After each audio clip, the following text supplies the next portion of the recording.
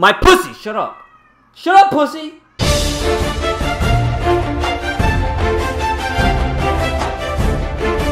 Hello, welcome to Easy Company Gaming Collectibles, and today we're going to do another buy or pass. So this is another installment of the buy or pass. If you're new to it, I give you my generalization of a figure and what I think of it, and should you buy or should you pass on this figure.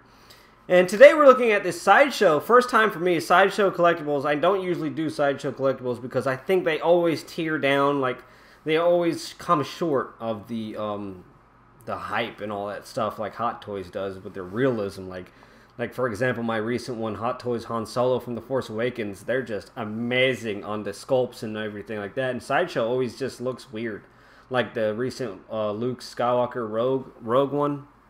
Not Rogue One, but the Rogue pilot that he did. Just didn't look like Luke Skywalker to me, and I just totally hated that one. But today we're looking at the Snowtrooper Commander that just got released out of the Sideshow. And here it is. It's written at $209. Good for Sideshow. I did email some complaints about their pricing being extremely high, especially in that Luke Skywalker one I was talking about. And golly, man, that thing is high. But this one's $209, priced at $209. Estimated arrival time is January 2018 to March 2018. With this guy, you're getting your basic stuff you get with Sideshow. Unfortunately, they do not give that much. They're adding, you'll see another exclusive looking, not exclusive, but extra blaster. You don't get the fancy base like Hot Toys. You don't get all that stuff. One pair of snow boots, 11 blaster, DL44 heavy blaster, belt-mounted thermal detonator, which is like, this is all standard except for that heavy blaster, that DL44. The Snowtrooper Commander has a different looking attire to him. He has a more of a hard shell face cover look to him, and a weird looking thing going over with his nose and nostrils and whatnot. But let's go over some of what the pics look like. And as you can see, here's this Snowtrooper Commander. His nose, that's what I've been talking about. Everything. Excuse my pussy. The armor is pretty much Snowtrooper armor. As you can see, in the back, there's a Snowtroopers from side. This is all Sideshow stuff. The boots are different. They're more like the AT in the Empire Strikes Back, the AT-AT driver or pilot, whichever one you want to call it. He has those kind of boots, and as you can see in the background, I have it's not here. I thought I had it here. My Hot Toys Snowtrooper. My pussy! Shut up! Shut up, pussy! Pussy!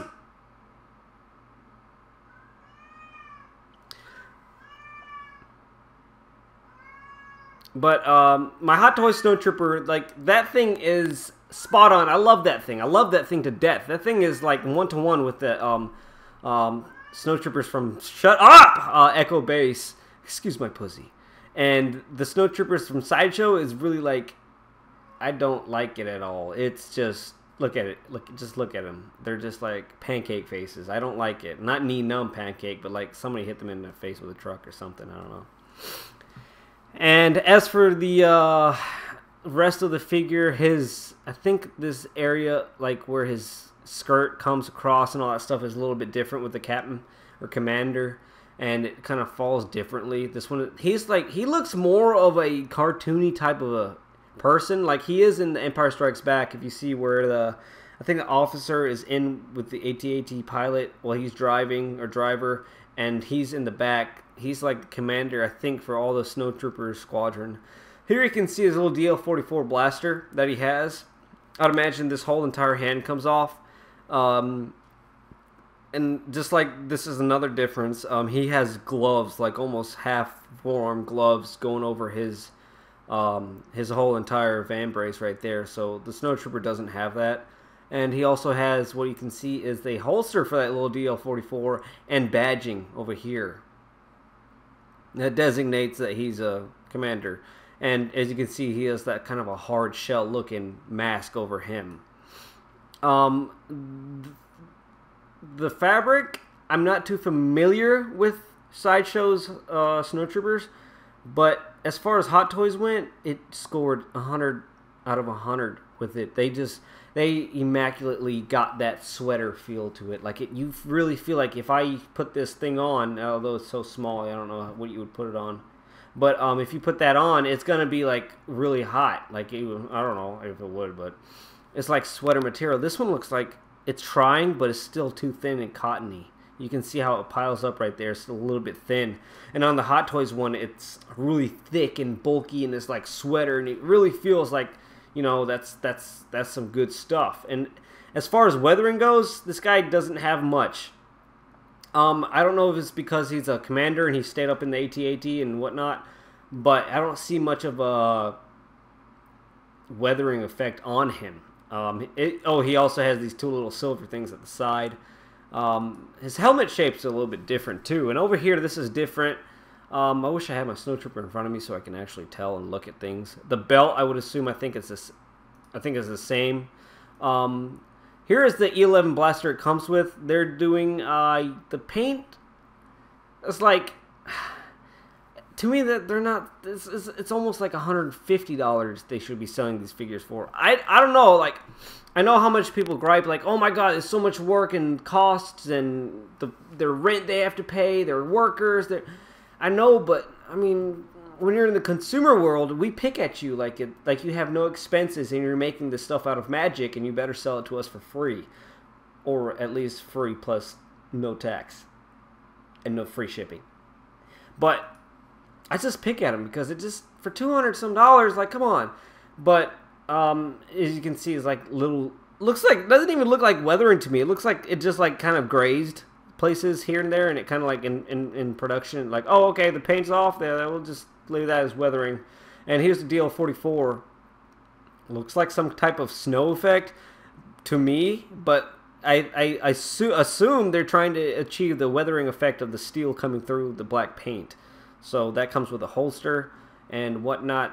As you can see, that it still remains to look like, to me, it's plastic. It obviously is trying to be leather or some type of clothy material, but to me it's just looking so plastic. Sideshow does not, to me at least. A lot of people love it. A lot of people love it to death. That's why they're so big.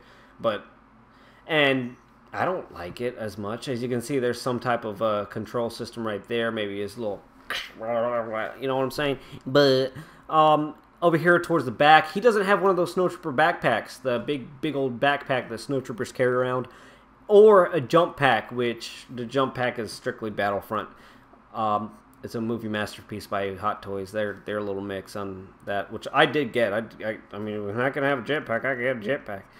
As you can see, the whites don't match. I don't like that. I'm not sure if that's shade, because of the shade or shadows on it, but the whites don't match. There's not enough weathering on it for me. I mean, he is a commander. He's probably sitting pretty up in AT-AT, but I know sometimes you have to get boots on the ground. And even when, I don't know if it might, I think it does go to his boots. I'll show you the boots in a second. It doesn't even have dirtiness on his boots, so come on now. Another face shot, and over here you can see it's not green. It's not the emerald green like the other troopers, which is another thing that I'm kind of like, heh.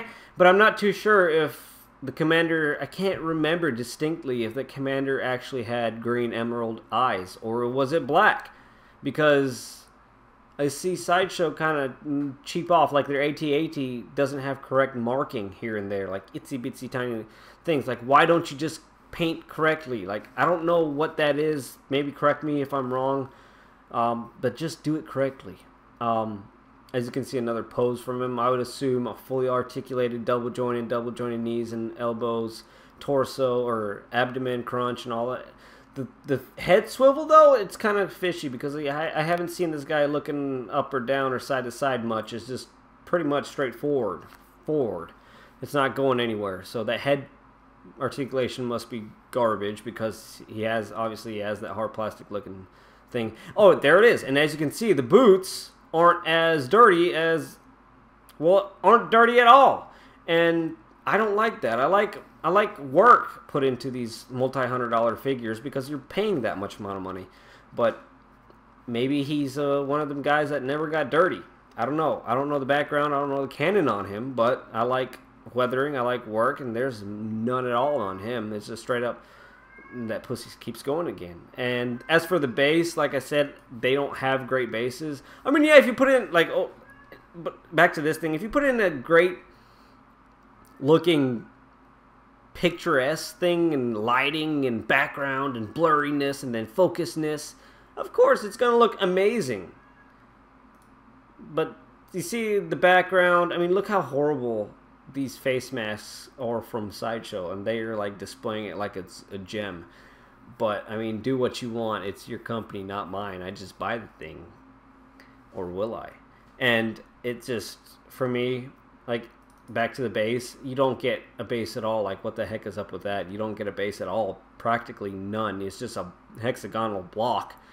I would expect some more Star Wars-y themed, at least do some themes in there. I would pay an extra 10 or 20 bucks if they gave a nice base with it. It would make it more of a premium figure. It would make you feel like you just got something premium instead of getting a toy, like a Jack-specific 12-inch little thing that just articulates like a Roboto Mr. Arigato. So I would like to see that, but they're not doing it. And I emailed them. I was like, do the damn stands, because you can't do nothing else good. So do some blocks with some paint or some art or some texture. And as for me, what I'm going to do is I'm going to pass on this guy. Although he's a Snowtrooper commander, one of them, oh my god, hard to find kind of guys, I'm not gonna go for it. So if you like what you saw here in Easy Company Gaming Collectibles, make sure you subscribe, like, and share the videos. Like the videos to show your support. Thank you to all your subscribers who stays tuned and all that stuff. And really, thank you for having to put up with my pussy.